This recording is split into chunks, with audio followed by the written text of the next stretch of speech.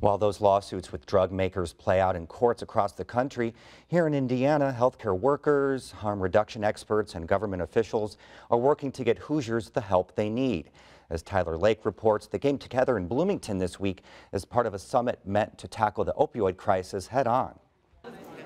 Indiana's top drug treatment and enforcement official says the state is getting better at addressing the opioid crisis. The number of overdose deaths in the state did decline last year, 12.9%. That's the provisional data from the CDC.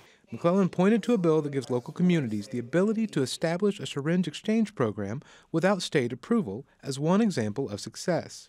State Representative Matt Pierce says getting fellow legislators to support harm reduction programs like syringe exchanges is crucial.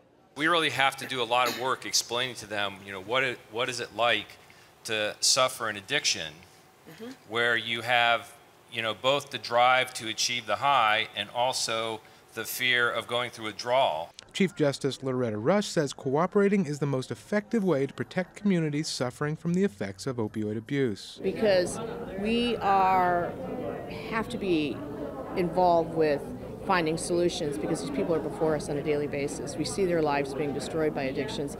We lock them up. Their children go into foster care. And we've got to find a way to deal with the problem and the disease. Rush helped found the National Judicial Opioid Task Force, which provides courts across the U.S. with tools to help individuals successfully recover from opioid abuse rather than punishing them. You can't just say, okay, we're going to lock everybody up.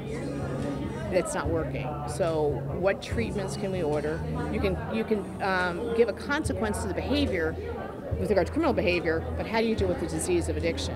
Rush says that outside of family or friends, the court system is the #1 referral source to get people the treatment they need.